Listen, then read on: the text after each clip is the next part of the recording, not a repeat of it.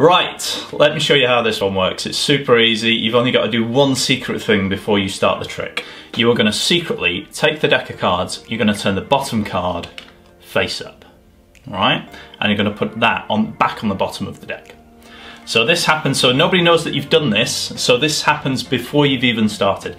And then you're going to find someone, grab someone, and you're going to do the trick. So, you spread the cards out. Now what I'm doing here is, before Kat goes to take a card, I'm just spreading the cards out so that I'm obviously not going to keep spreading and reveal this. You want to hide that as best you can. So just start to have the cards in mechanics grip and spread the cards very, very slowly, like this. Kat, take any card, and they should take a card somewhere like that.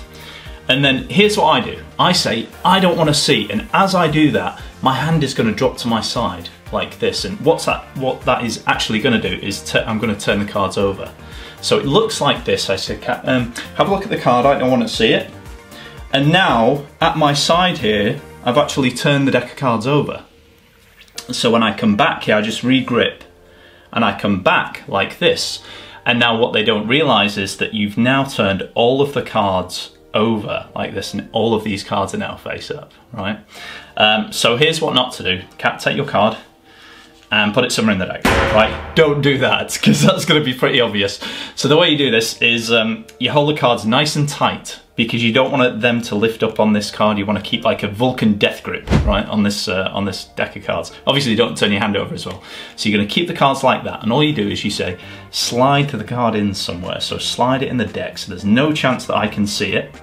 Okay, and you have them slide it all the way inside. All right. Now they've actually just done the trick for you, because all the cards are face up under this one. They've actually reversed their own card, and they've got no idea that they've just done it. Perfect.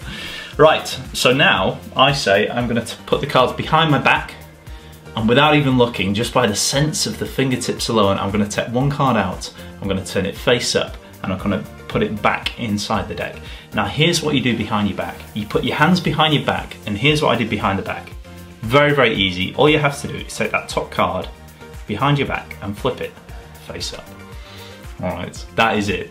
So I'll do it. So now you know what's going on. That's all I'm doing. When I put the cards behind my back, that's all I do. I take that, I feel that top card, and I just flip it face up. And when you come back round, you make sure that the cards are face down. So you just turn your wrist as you come out, and all the cards are now face down, and everything looks as it should. And you say, I took one card out of the deck, I turned it face up, I put it back in the middle. So now there's only one card facing up, and that should be the Seven of Spades. You like your sevens today, don't you?